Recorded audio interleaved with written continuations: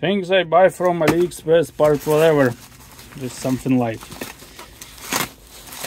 Let's see. What's in here?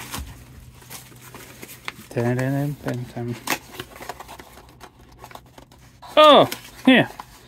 The funny thing, they promised this gonna arrive somewhere like end of March, and it actually arrived on February 14, and I ordered, I don't know, a few weeks ago.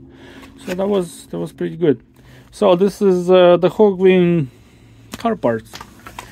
So this is actually the strainer for my fuel pump. So I was suspecting the fuel pump is going bad, and I ordered the fuel pump from AliExpress. I'll show you later. And this is strainer for my Toyota Yaris. With Toyota Yaris, doesn't matter, can fit Corolla or whatever.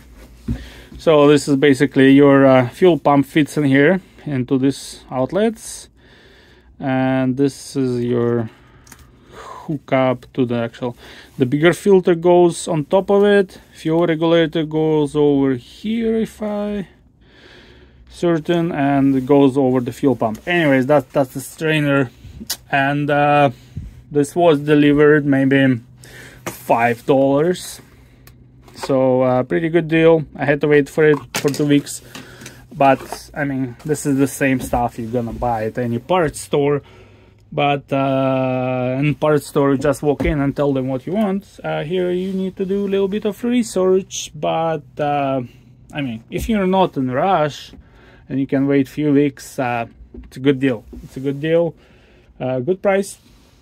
I mean, same quality, probably gonna say some fancy brand name on it, not gonna be some Chinese no-name company, but I mean, unless it's OEM Toyota part. We actually will show you in different video here. This is original, looks like original Toyota part. This is mass airflow sensor, but 16 Canadian dollars. I mean, definitely not original, but it's gonna I don't know the quality looks good, but the price will be different in dealership. Thank you for watching, guys.